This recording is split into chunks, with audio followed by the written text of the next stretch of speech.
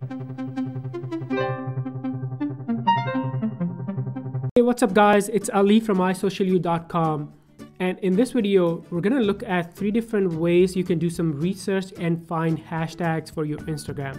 So let's look at the first method. It's actually super simple, and you can do this on Instagram itself, on mobile or desktop. So here I am on the desktop, and I'll go to the search, and let's say since my industry is social media, I'm just gonna put hashtag social media. So put one of your keywords or hashtags actually in the search, and then check this out. Look at this. So Instagram will show me related or suggested hashtags. How cool is that? Let's do food. Let's say you are in the food or restaurant industry, you can do the same thing.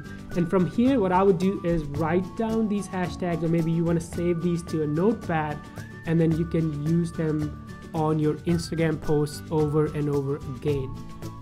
Now, the second resource I want to show you, it's actually one of my favorite. It's called hashtagify.me. Right here, hashtagify.me. And all you have to do is when you go to their homepage, just put your hashtag, and I'm gonna say food and then hit search, and then it's gonna do magic. And if you scroll down, look at this. So here are other related or relevant hashtags. So again, you can write these down or save these in a notepad and then use them on your Instagram. Let's do a search on Facebook, and look at that. Here are other related hashtags that I can write down and then use on my Instagram. Now the third tool is actually pretty cool, and I found this recently, Tag Blender. And what you can do with this tool is you can actually blend different tags, and let me show you. It's actually a really fun tool. So let's say you are in the food industry. So here are different hashtags that this tool has curated for you. So I can use all 30, or I can get 10 from here, 10 from dessert, and let's say 10 from drinks. And then here is all of my 30 hashtags in the Tag Blender. Really neat idea.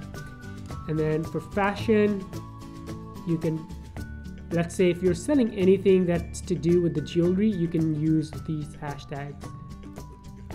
Really simple tool, and actually really fun tool.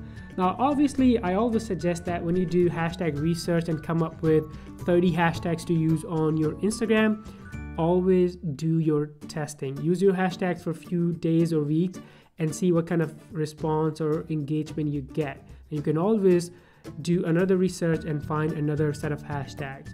But here, these were really simple 3 different ways that you can use to do some research and find hashtags for your Instagram.